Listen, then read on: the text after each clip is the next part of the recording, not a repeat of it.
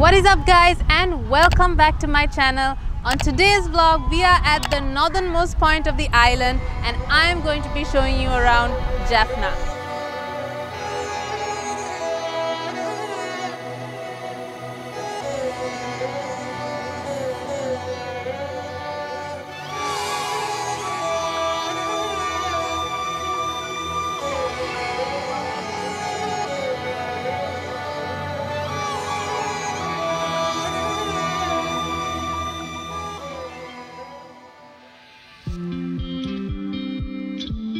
On this journey, one of our friends joined us with his vintage Mini Cooper, and so we decided to visit some of the most scenic places along the way. The first thing that you need to know about visiting Jaffna is that it is an 8 to 10 hour journey by car if you're heading out of Colombo.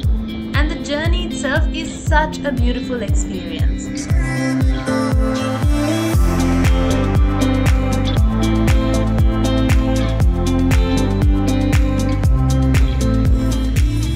We left at around 7 AM and arrived in Jaffna to witness this beautiful sunset.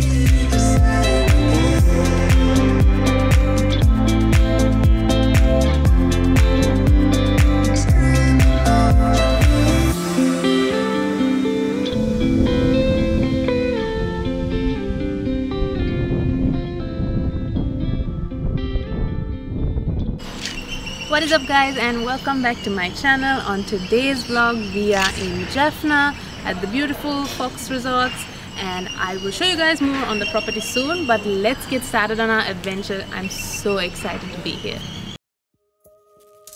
One of the most important locations that you should not miss out on when you visit Jaffna is the Nallur Kovil. This Kovil is dedicated to the Lord Murugan and is one of the most holy and sacred places for Hindus all over the island. The Kovil has an annual festival that happens in August, which attracts thousands of devotees and visitors from around the island. Unfortunately, we were not able to film inside for you guys because it is prohibited. However, I can explain to you only in my words how beautiful it is inside. It is so gorgeous with golden arches, symmetrical lines and lots of intricate designs, beautiful murals depicting the stories of this culture, and I just cannot stress how important it is for you to visit here. And I wish so hard that I could show it and share it with you guys, but I have to respect the rules of the place. Please make note that you have to follow the same rules as you would if you were going to a temple for ladies, you know, something long that covers your shoulders, as well as for the gentlemen, you can wear a sarong or long pants, but you must be topless. So no t-shirts for you guys, and only when you are entering as well. In the times of kings, this area was known as the Jaffna Kingdom, and Nallur, which is what the region is known as, served as the capital for this kingdom. And the royal palace used to be situated very close by. The original Kovil was built in 948 BC. However, in the 1600s, during the invasion of the Portuguese, it was destroyed to its foundations. It was rebuilt later on, however, in a much less intricate style than to what it was originally. However, the reverence and holiness of this place still remains. We are now outside the Jaffna Library, which is one of Jaffna's most notable landmarks. At its peak, it was the largest library in Asia. The Jaffna Public Library is the second largest library in the country and second only to the Colombo Public Library. During the ethnic conflict of 1981, thousands of books were burnt in an arson attack. This was a huge loss not only to the people of Jaffna, but to Sri Lanka as a whole. Many ancient Sinhala and Tamil texts were destroyed and never recovered, meaning that we as Sri Lankans lost a huge chunk of our history. It pains me to think that we were able to put ourselves through something like that for whatever the reasons.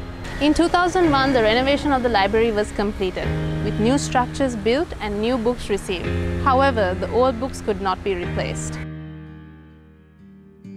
Mantri Manai translates to minister's house and is believed to be one of the places of residence of a minister of Kankili, king of Jaffna, before the fall of the Jaffna kingdom to the Portuguese. Mantri Manai is built in a mixture of European and Dravidian architecture styles.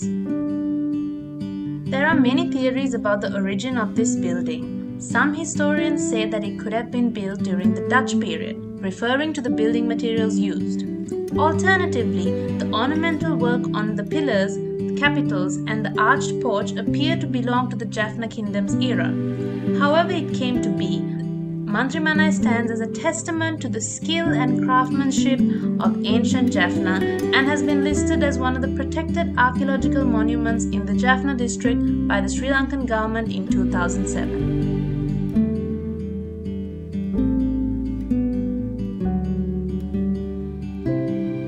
One thing you can't deny about Jaffna is that it is super hot out here. And maybe that's the reason why that the people of Jaffna kept recommending for me to come to Rio Ice Cream. Whenever we ask people where we should go and what we should do, see and eat, this spot came almost 100 times in our recommendations list. And I definitely understand that this is something nostalgic and sentimental to the Jaffna folk. So we're here to try out some Rio Ice Cream. Yeah, so we have got chocolate milkshake, strawberry milkshake, and I got myself an orange juice because I didn't really feel like having ice cream. So how is it? Super refreshing. Honestly though, like, it's just a milkshake. Yeah. But you know why it must be so. Yeah, I mean, I can understand why this place, I mean, look at it, it's packed. It's because this place is super hot, and then on top of that, it's nice local ice cream. Yeah. Makes sense why it's such a popular spot. Our next stop was the famous star-shaped Jaffna Dutch Fort, which is one of the most beautiful forts I've seen and one of my favorite sites in Sri Lanka. This fort changed hands many times. It was built by the Portuguese in the 1600s following the invasion of Jaffna, and then it was captured by the Dutch who expanded upon it. It was then taken over by the British and remained under their control until 1948. Once the Civil War began, it came under the LTTE from 1985 to 1995 and eventually was recaptured by the Sri Lankan Army. Today it is open to visitors and being renovated with Dutch funding. However, I can't help but imagine how wonderful it would have looked in its prime. One of the most interesting facts about this fort is the materials used to build it. It has been built using coral to form bricks, and you can even see the remnants of corals throughout the structure.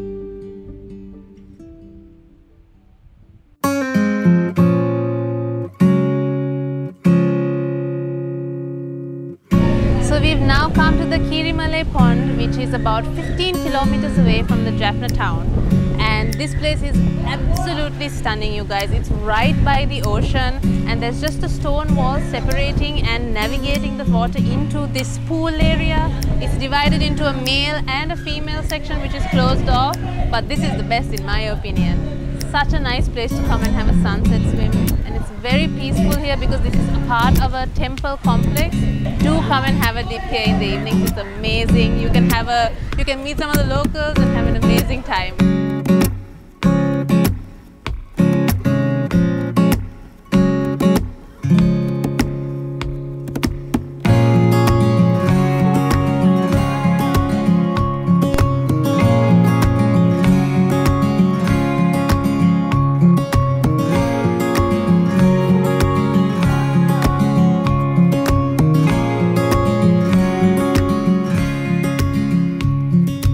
Also, we have been very lucky enough to meet a very long-time subscriber. Come, Ram.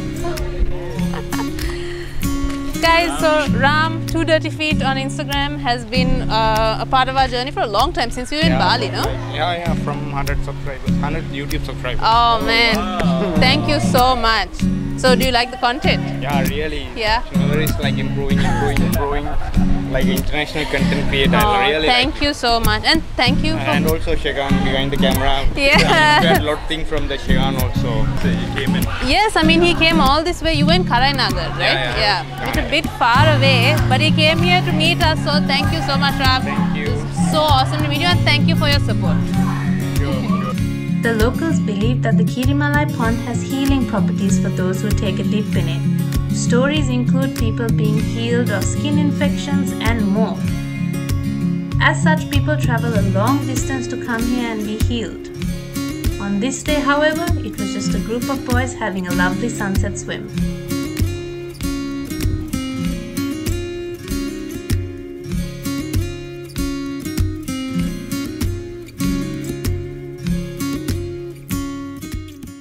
Now it's time to show you guys the place we have chosen to stay here in Jaffna.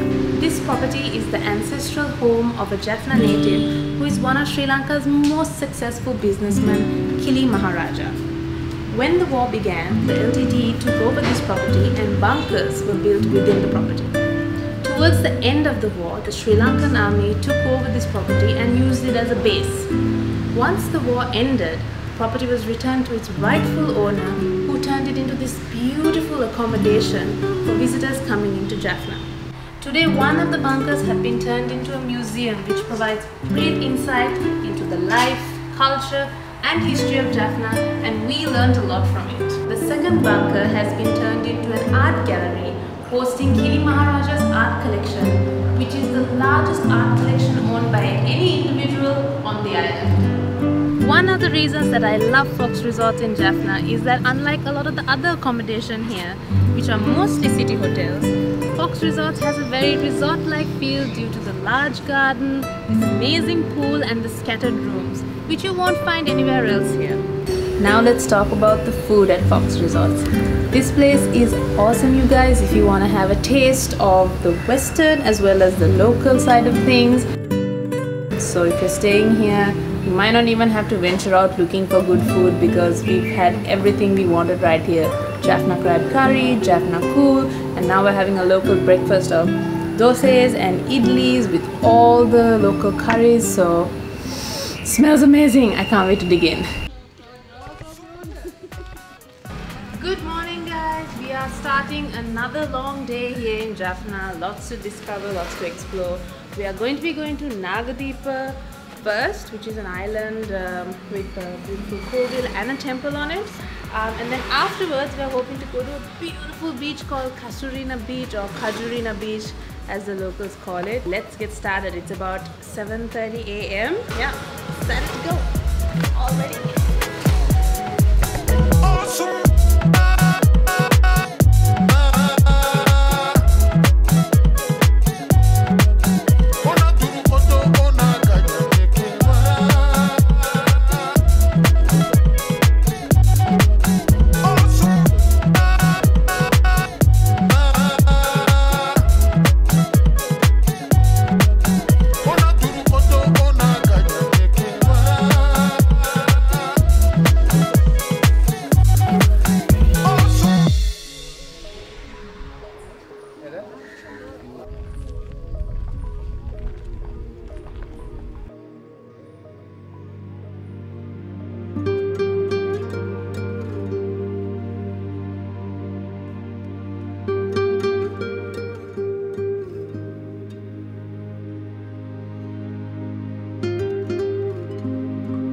Sometimes it's easy to forget that the north is more than just Jaffna. There's so much more to see and so many towns and cities, and so many islands that require ferries and bridges to connect them.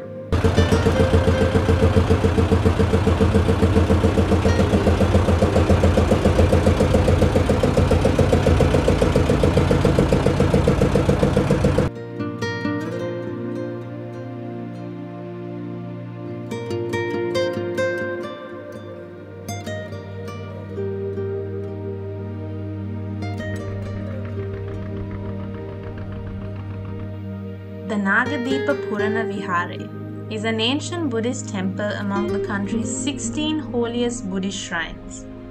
According to contemporary history, the Gautama Buddha visited the site 5 years after attaining enlightenment to settle a dispute between two warring Naga kings, Chulodara and Mahodara.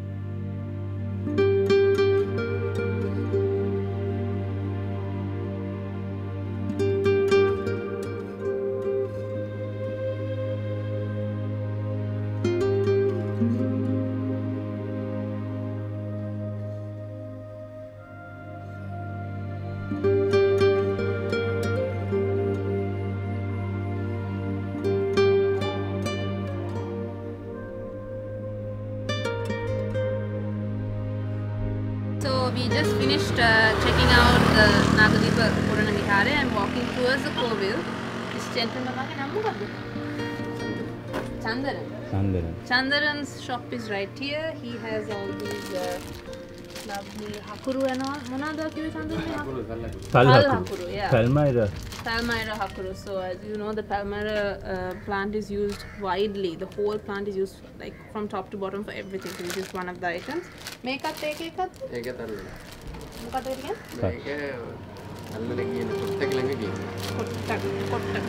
don't know what this is in English. I'll try and find out the name. But this is also something you chew on.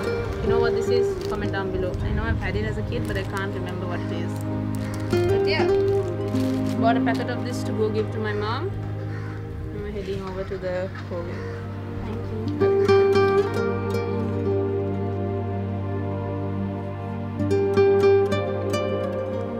Do not underestimate the heat in the north of Sri Lanka, guys. It is really hot even for Sri Lankans. Yeah. So make sure you're carrying a lot of hydration, water bottles, whatever you need. Take your caps and your shawls. Don't wear a black t-shirt like Shehan. Wear a white one or a light color. You will be thankful for it.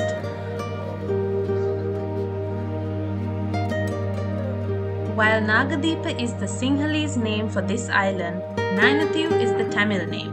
And this is the Nainathiv Nagapushani Amman temple. The temple is a significant symbol for the Tamil people and has been mentioned since antiquity in Tamil literature. The annual 16-day festival celebrated during June and July attracts over 100,000 pilgrims. The present structure, as beautiful and intricate as it is, was built in the 1700s, while the ancient structure was destroyed by the Portuguese in the 1600s. This temple attracts 1,000 visitors a day and approximately 5,000 visitors a day during the festival. Yes, this Kovil was beautiful, but the people who had come to worship were dressed in such beautiful colors and such beautiful friendly smiles. It made that an even better experience.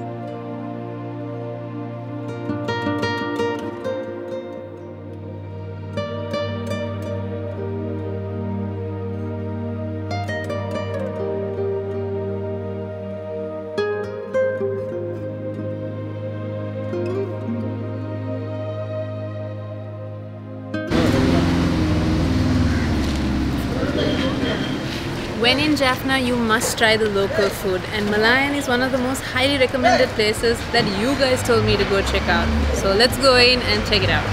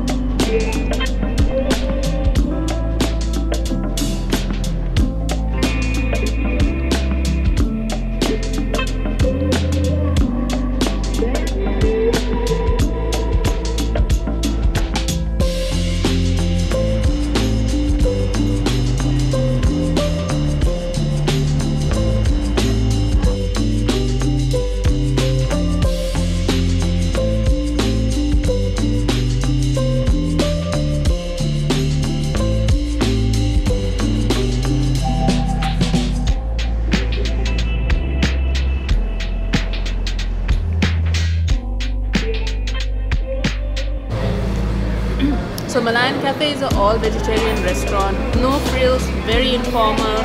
Don't expect anything great other than amazingly delicious food. This is the place to stop by if you want to try some authentic Jaffna food. I'm trying some, this is pittu uppama. There's sambar, I got some undu vade and idli because I couldn't resist. Some dal curry and this green curry which I'm not sure what it is, but it's very delicious. Green chutney, curd chilies which are so salty and delicious. Papadang, chickpea curry, and plantain chips. Absolutely delicious, guys. You must try it out. This place is #1 on your list of places to eat in Jaffna for sure. So we have to do our own drop-offs.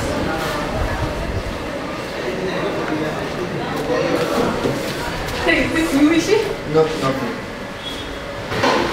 So that was a fabulous meal, so delicious. We also got some sago to go with it, and you can have some rasam to start your meal if you want to.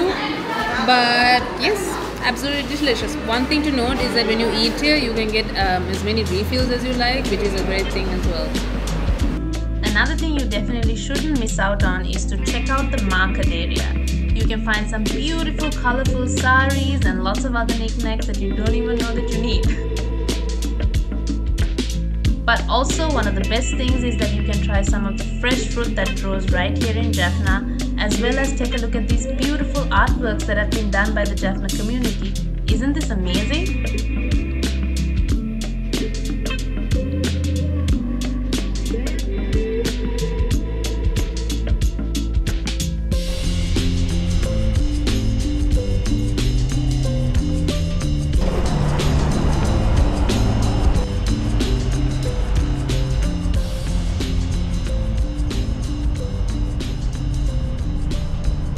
So we finally made it to the beach, guys, at Casuarina Beach. But when we arrived here at about 4:30 p.m, there was absolutely no one here. The water is blue and beautiful, and it was just so refreshing after all our activities in the sun today to just have a dip. So this place is awesome. Definitely put it on your list.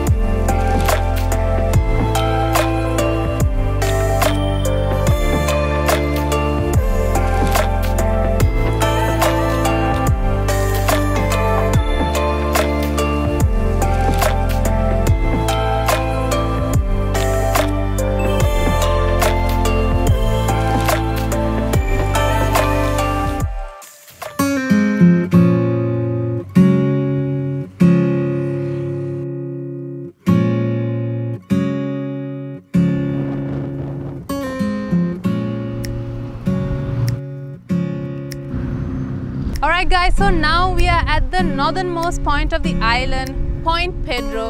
This is an awesome place to visit, especially if you've been to the southernmost point of the island, Dondra Head.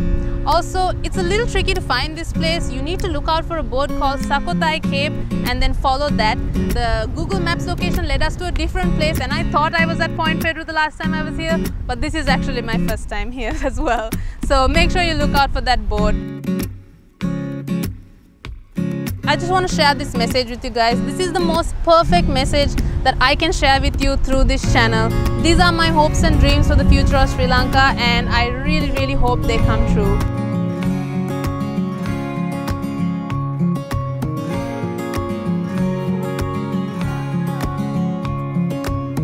So when you are in Jaffna, make sure you come and check out this place for sure.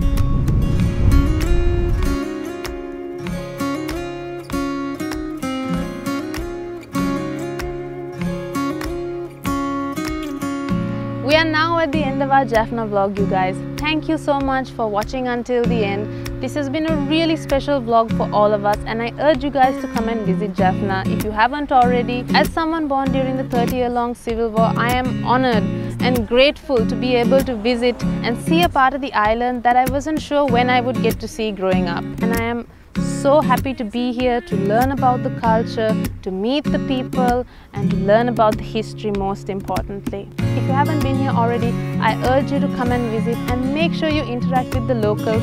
They are really warm and welcoming, and it's been an honor for me to meet them. I want to leave you guys with my deepest and most desired wish for this country, and it is that we can all come together as one people, embrace our diversity, overcome our past, and hopefully that we can create a country with a bright future for everybody that calls this island home. And with that, I hope you guys enjoyed this video. Make sure you hit that subscribe button. Don't forget to hit the bell notification button so you will know when our next video is out. Give us a like if you want to support us. It really helps us and goes a long way. And drop a comment on your way out, and I will see you guys in the next one. Bye!